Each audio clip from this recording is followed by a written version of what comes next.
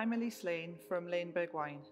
The business that we have, it's difficult because we have to pay for our grapes and we won't see the revenue from that for another 6 to 9 months. We don't just sell wine, we obviously make the wine as well, and we're at the period of time now in the sort of vintage where we would be bottling, and that's been one of the biggest challenges, is kind of fitting in all those different jobs that we have to do around this new kind of normal that we've got now. We can't furlough anyone at the moment because there's only 2 of us anyway, and we both need to do things towards the business, so I can't take advantage of that employee retention scheme. We're a family business. We've always wanted people to see the people behind the business. We've pivoted and got Liam out there in his car driving around delivering, and we have taken a great deal from the fact that now we have met a lot of our customers. We've looked them in the eye and we've said hello, we've told them about our business. There's not really any reason why we can't get back on the same trajectory of success that we had.